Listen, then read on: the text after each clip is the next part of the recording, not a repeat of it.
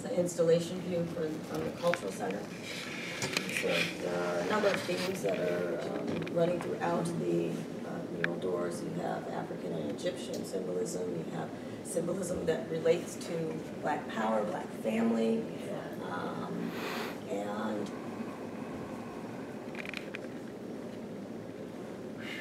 the waking up of having your minds change. Very powerful. And you're worshiping, what are you worshiping? The drugs, the alcohol, the dope, which is nothing but dumbing down and destroying you, mentally, physically, and spiritually.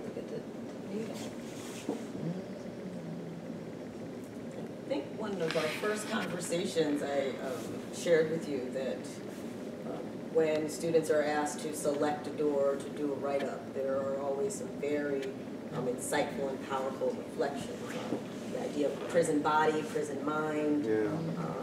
and the power And prison of enslaving symbolism. oneself.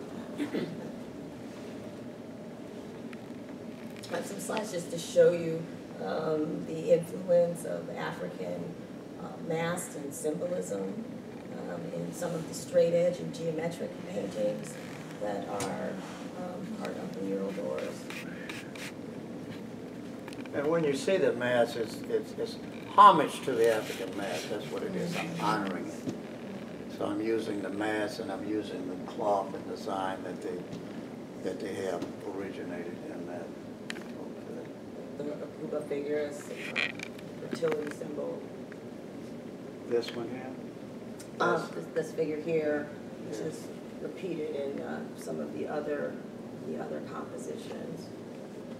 And then we have an example of some of your one of the pieces of your recent work, because there are other images as part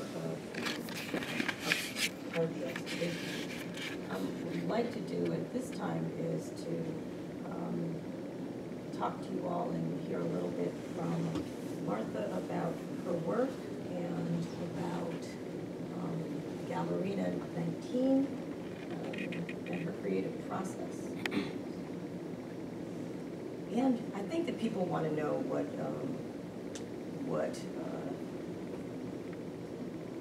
how he influenced me. You got it. Mm-hmm.